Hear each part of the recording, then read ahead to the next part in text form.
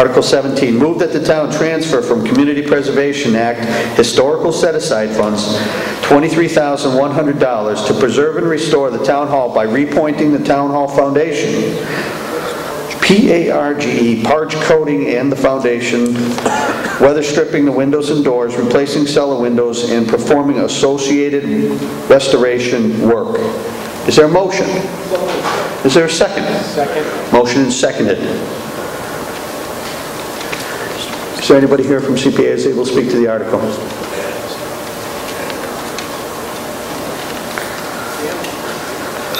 Selectman Dukevitz has some comments if you'd rather go first. No, that's okay. He can. I was sure you had that said. Selectman Dukevitz.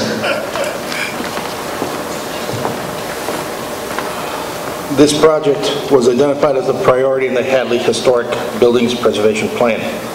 The above project is eligible for Community Preservation Act funds because the building is listed on the State Register of Historic Places and has been determined by the Hadley Historical Commission to be significant to the history and architecture of the community.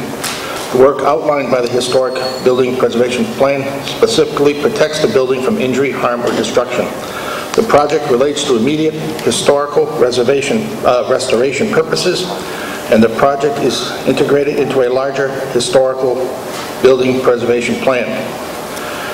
Historical preservation itself is consistent with the town's master plan for managing agricultural, natural, and historic resources.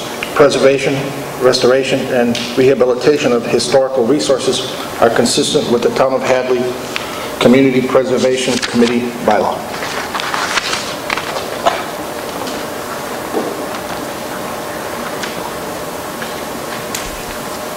Joanne Konechny, 334 River Drive.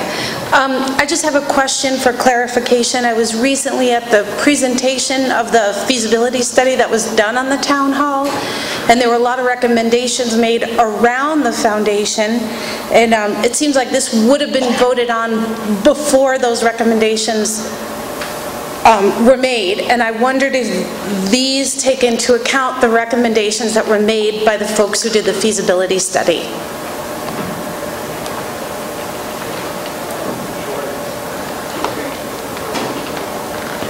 Yes, we basically discussed it and we came to the conclusion that it's going to need to be fixed either way, whether it's continued to be used as a town hall or historical or whatever we're going to do with the building.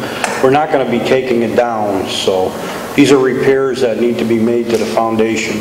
Oh, the question was about, remember what they said a piece about the foundation being close to the road and taking the vibration of the road, and that needed to be taken into account for, and I was just wondering if this took that into account. That's all. I think your concerns are more for the underneath the foundation, way underneath where you can't see it. This is the visual stuff that's around the cellar windows and things like that. Okay. Further discussion? Seeing none, I'd like to call for a vote. All those in favor, please signify by raising your cards. All those opposed. Motion passes unanimously.